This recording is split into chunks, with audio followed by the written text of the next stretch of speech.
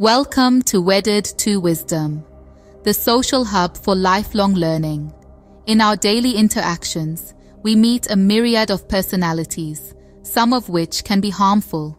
Social predators, or individuals with tendencies like those seen in antisocial personality disorders, manipulate and deceive for personal gain, often without remorse.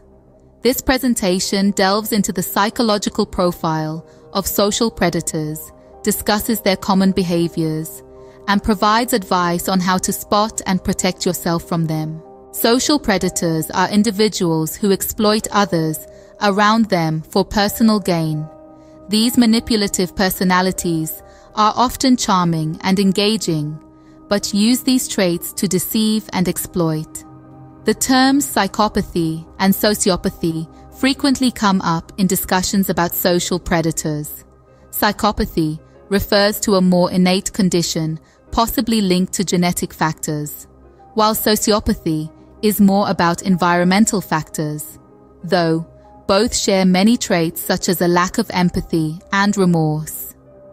Experts like Robert D. Hare, who developed the psychopathy checklist, highlight traits such as superficial charm, manipulation, lack of empathy, and egocentricity. Detecting a social predator early in your interactions can save a great deal of emotional and sometimes physical pain. Here are some signs to watch out for.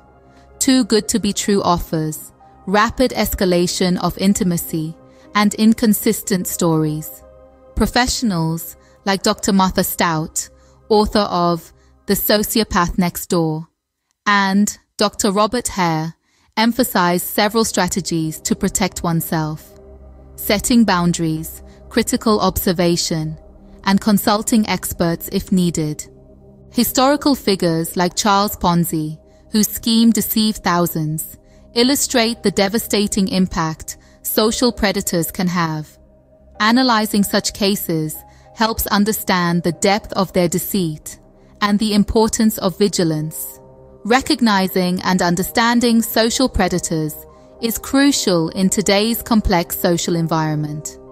By educating ourselves about their behaviors and maintaining healthy skepticism in interactions, we can protect not only ourselves, but also those around us.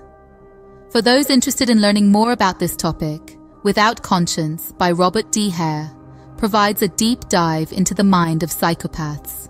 Additionally, online resources and support groups can offer advice and help if you believe you're in a manipulative situation.